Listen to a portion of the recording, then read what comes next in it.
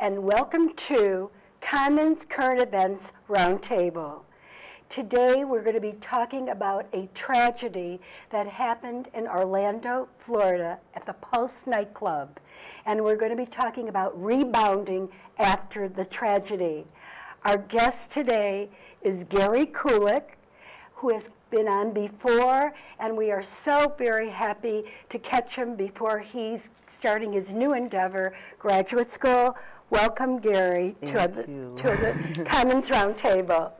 I want to just, before we start, I want to read something that I think is very important, and we will then discuss it. It's by journalist Milo Todd, and he said, "In every hate crime, every homicide, every attack, and every bit of harassment that makes us fear the violence that could be coming next. It's these moments every day that assures us that our community is not safe. Because it's not over, it's never over. We deal with this kind of fear and hate on a daily basis. It's just that the pulse was so bad and so atrocious on such a direct scale of attention that it actually made the news." What do you think about that, Gary? That, finally something that, and I know that you were, in fact, I want to tell our viewers something that's very important, and that is that Gary, several weeks before the Pulse nightclub in Orlando, the tragedy, Gary himself was at the nightclub a couple of weeks before that.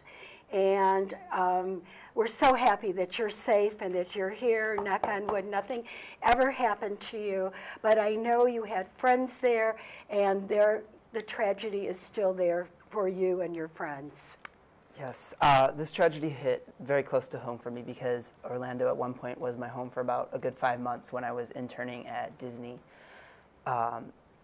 And so Pulse was a nightclub that I would go to frequently with a few friends, and I decided to take a trip down there about 3 weeks before the incident, and I did visit Pulse nightclub, and I was absolutely shocked to hear the news and just completely heartbroken. I personally did not know anyone that passed away from the tragedy. However, I had a friend that knew about 4 people that passed away, so it was still very emotional week for me and many others that I knew. So. And I know you mentioned when you do go to clubs nowadays, there's still an aftermath of that. It's still a feeling of, you just don't feel comfortable yet, because you never know what's going to happen next. Like a copycat or something that could happen here in Chicago. It could happen. I know you're going to California to start your master's program. What are your feelings about that?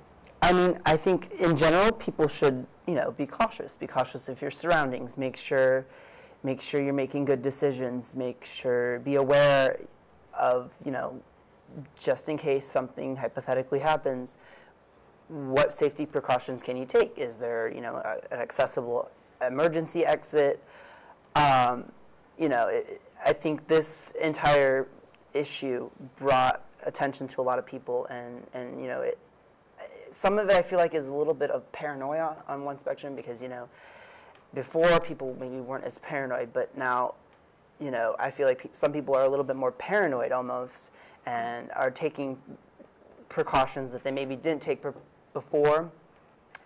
Whether they're necessary or not, I don't know, but to me it never hurts to play it safe and to defend yourself. And if you feel comfortable bringing some pepper spray with you, or bringing even a knife with you, do it. Do what makes you feel comfortable. I'd say for the first week I kind of just, it was hard. I didn't feel safe going out. I thought maybe I should just not go and participate in the Pride events that were going on in Chicago. But there was this little voice in my head that said, no, don't do that. Go out there, live your life. Don't live in fear. And so I decided to go out, and everything was fine. But it goes to show you the impact that this whole thing had on me in my thinking. It really did impact it, and I did feel a little insecure for about a week or so. You know, one of the things that I know that the Pulse Nightclub didn't do, and you really have to, and I think I mentioned to you when we were eating at the Bluegrass today, that what was really important is to, when you go to a club, or I know when you're on an airplane, I always know the flight attendants say to check your exits, where your exits are. I know when I'm in a theater, a lot of times a little blurb comes on, know your exits.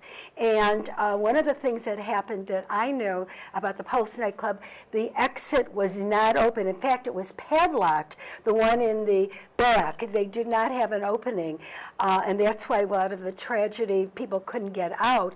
And I think the fire department or whoever was there, the police, they had to break that open because it was locked.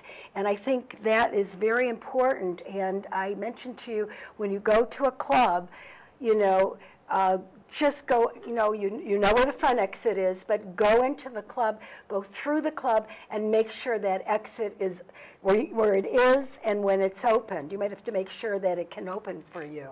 And if it's not open and it's locked, I would tell the management to open the back door. Wow. No, I can't even believe that was even allowed. You know, I mean, to me, that's just completely unacceptable. And I'm surprised that they would even do that. You know, for me, like I've noticed, you know, when I do walk into bars, I kind of look at my surroundings, and I think, you know, before there wasn't as much of a reason to be aware and to you know, to kind of observe and look at your surroundings.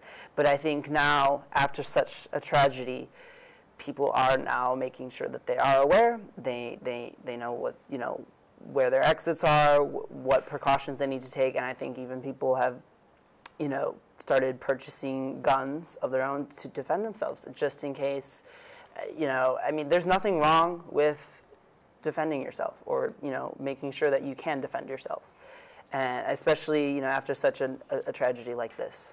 Yeah, because one of the writers of one of these papers was talking about the very thing that they said, the political correctness coming out of the left and their ability to blame gun owners instead of radical jihadists infuriated other gay men who said it, you know, and it infuriated some people because, you know, it's not just to blame it on guns. In fact, guns, you know, when you ban guns, I mean, it's the correct people that, you know, they already know it. And a lot of these people, they're terrorists. They can buy guns, you know, in the black market. They can buy guns from, you know, from so many different sources. And, you know, so, you know, if you have the money, you can get it. But do you think that you would feel safe? Do you think that more gay men and women will be carrying guns or protection? Has this been something that they've been talking about? Because you know, in the gay community, you know, there's a lot of there's a lot of homophobia out there, and there's a lot of Islamophobia going on. What do you feel about it? I feel if people think that it's necessary to take such an action, purchase a gun in order to feel safe, then do what you feel is best for you. For me, I don't think it's necessary to take that measure. After the incident, in response, there was a lot of posters being posted around West Hollywood in California with their slogan being #shootback, which basically means feel free to purchase a gun and defend yourself.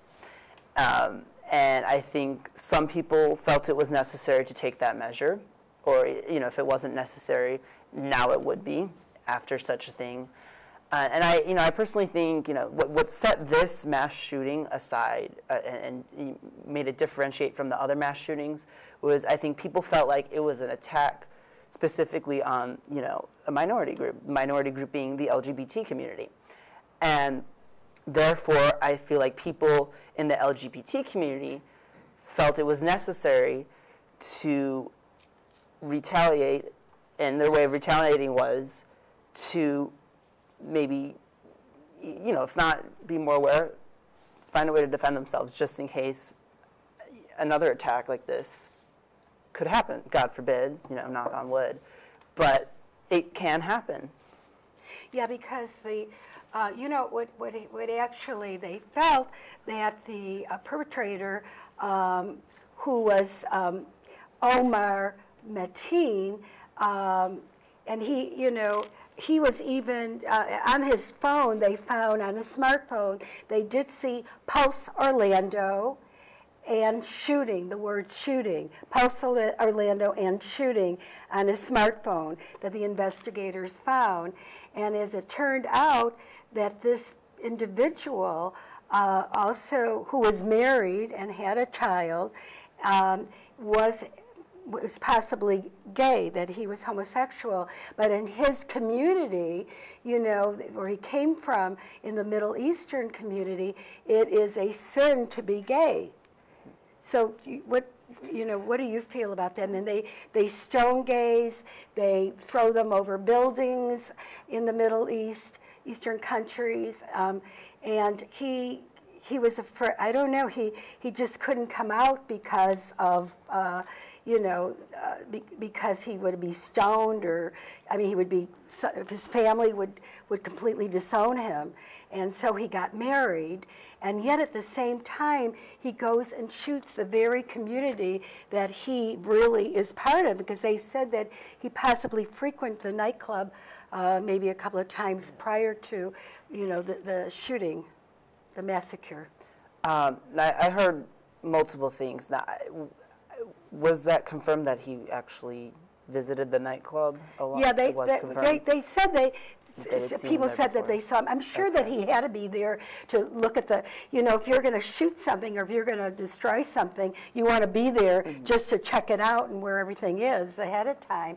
I'm trying to think of, to get into the terrorist's mind, you're not going to go into something without knowing, where the exits and where everything is ahead of time.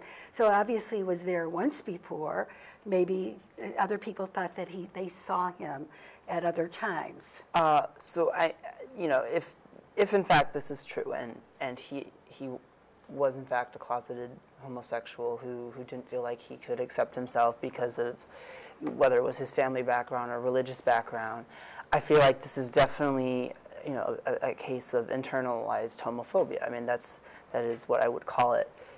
Really someone who feels, that they couldn't be themselves or be accepted, and I just feel like there was probably a lot of emotional issues from not being able to embrace himself or be around people that would embrace him for who he was. And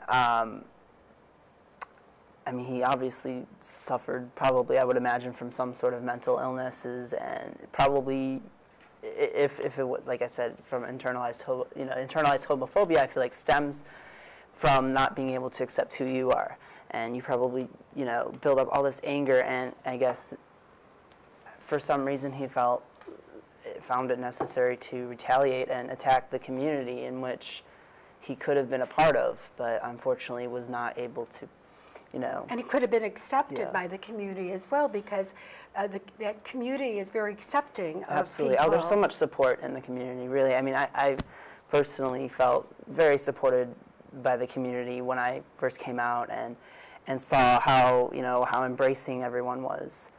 So it's a pity and a shame that he couldn't do that for himself. Because of his parents' religious background, they wouldn't allow him to.